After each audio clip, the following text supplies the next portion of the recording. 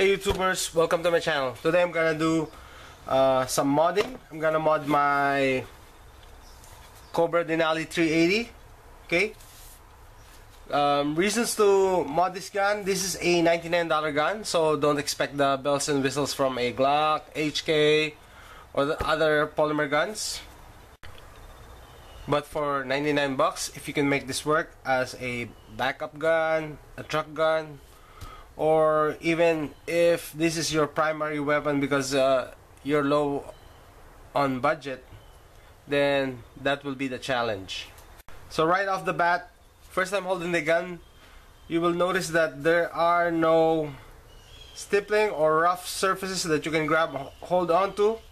Everything's smooth from the grips in the back and even here up to the extended magazine. Okay, so this is my first time trying to do some stippling. And then first of all, I'm gonna show you how to disassemble the gun. It's really easy. And then I'm gonna do some polishing. I'm gonna polish the feed ramp and anything inside that I can polish. Okay, disassembling the gun is similar to other blowback operation guns, but this one is easier. It's easier than the high point since there are no tools needed except for a ball pen or a pencil. First of all, for the safety check, police, magazine out, nothing in the chamber. Okay,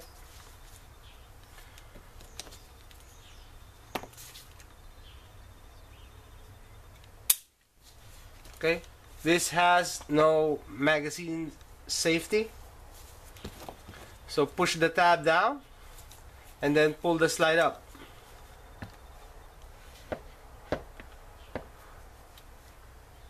Okay, that's it.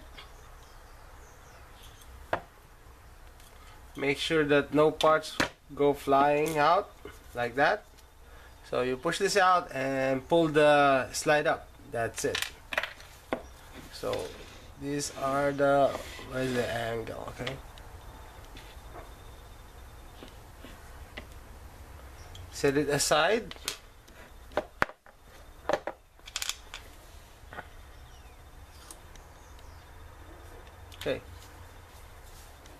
Okay, I prepped the soldering iron. So I have this old soldering iron. It says made in the USA. Okay, and this gun is also made in the USA, if that means anything to you. Okay, so don't be afraid to do this, since this is, like I said, this is a $99 gun. You're not gonna mess it up. But I did practice first on this piece of PVC pipe. Let's start. So I started on the borders and on the grip panels, so that when you mess up the grip panels, you just buy another pair. And then I made a line over here using a pencil because I'm not planning on stippling the whole grip panel. So I don't know if you can see it. See? Gotta focus it some more. Okay, like I said, this is my first time doing some stippling on my gun. And then when I looked for my soldering iron, I was looking for the thin tip. Can't find it. The tip is interchangeable on this soldering iron. So what I did was I just filed the tip using this, and then did some practice on the PVC pipe. Okay, I'm done on the lower part, and then I saw this circle design on top, so now I'm gonna try to make a design out of it. I mean, out of the stippling. So At first I was hesitant to do this, but once you get going, uh, it's fairly easy to do. So, and plus you can make your own design, just make a template. So see, let's finish the circle on top.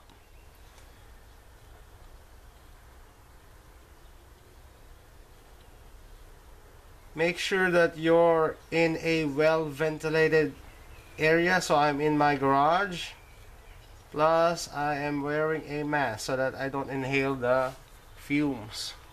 So this is the right side.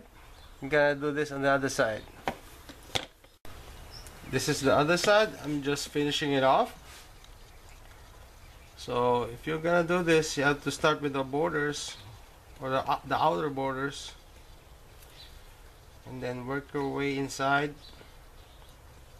And I noticed that after I did the other side, this side is much easier to do.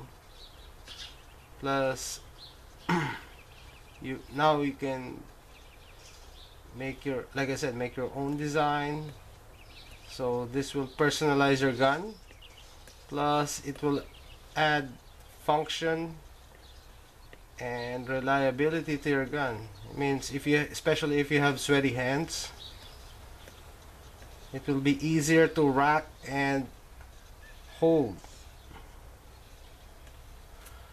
in acquiring your target. That's important. See how easy it is? It will be much easier if the tip of your soldering iron is curved. And now I'm just using a stand.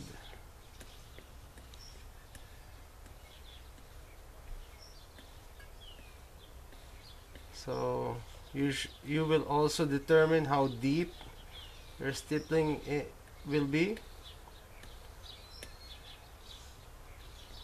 And then if you mess it up, I don't know how you will mess this up, because you can correct it. You can run over it again or on the side. Just if it's your first time, do what I did, practice on a piece of plastic. Almost there.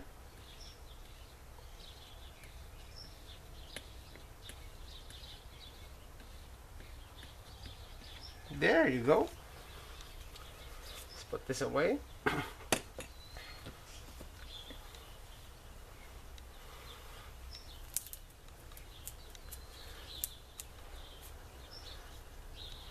On this side, I made it deeper so it's more aggressive.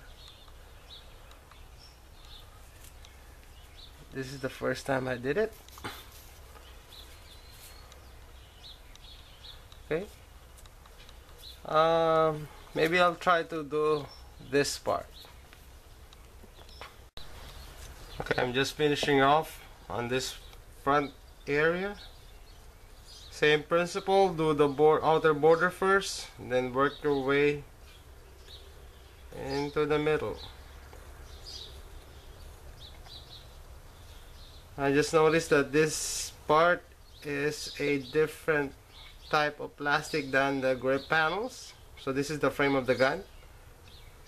So as you can see, it produces more fumes. So this is a harder polymer. There, okay, let's put this away. Let me show you. Grip panels, and this is the front. Makes a world of difference. While I'm on it, might as well do this. Okay, so this is the back part, back strap, whatever. So I'm almost done. Same principle. Start with the outer borders first, and then work your way inside. And then if you want your stipplings to be more aggressive, you just have to press deeper.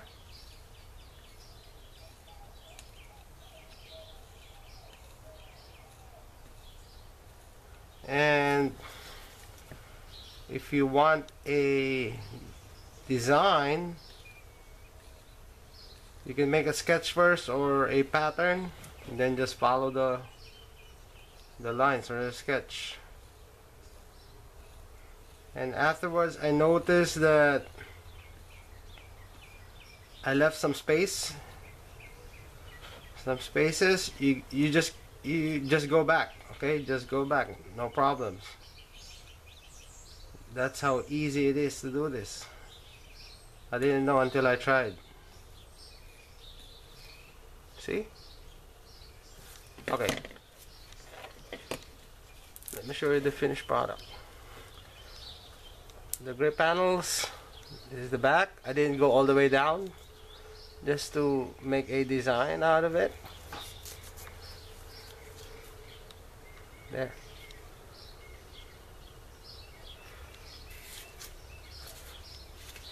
Feels grippy, and it makes the gun looks better. Okay? And it definitely will function better.